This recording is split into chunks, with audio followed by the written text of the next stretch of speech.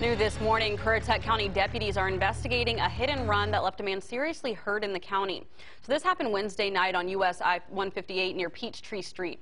Officials say a man was struck by a southbound vehicle and he suffered a lower leg injury. Witnesses described the vehicle leaving the area as a white or possibly gray four-door sedan. They say it was heading south towards Dare County. So if you have any information, call the Currituck County Sheriff's Office at 252-453-8204.